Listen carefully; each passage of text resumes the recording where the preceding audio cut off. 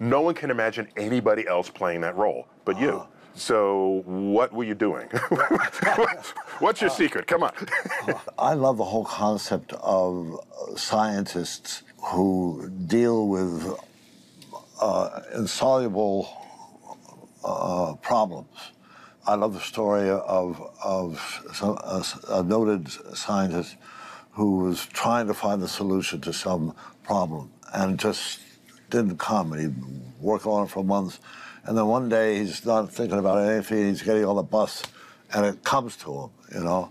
And Doc Brown is trying to figure out how to do time travel.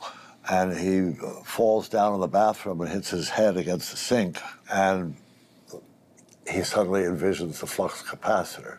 You know, so I love that kind of connection because it's kind of the way it works. Well, so it's interesting. That's basically the Eureka effect. Yeah. You get hit in the head or something happens to you abruptly, and then the idea pops in. But I'm a fan of the way Isaac Asimov interprets the Eureka effect. Which is? Which is? Go ahead. Okay, you ready? The most exciting phrase to hear in science, the one that heralds the most discoveries, is not Eureka, but rather, that's funny. Well, that makes sense. Yeah. So, Michio, do you agree with this? Yes, I had exactly that moment. I first was working on string theory in the 1960s, and it consisted of hundreds of random formulas that you had to memorize in a book. But Einstein wanted an equation 1 inch long that would allow him to, quote, read the mind of God. So I said to myself, that's funny. How come this theory has so many random equations? There should be this 1 inch equation. One day, I found it. It's called string field theory.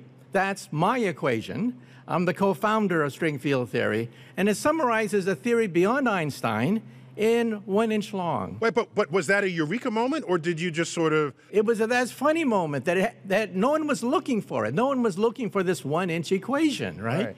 Because people were so busy memorizing and using all these hundreds of little formulas that they would memorize. No one was looking for that 1 inch equation.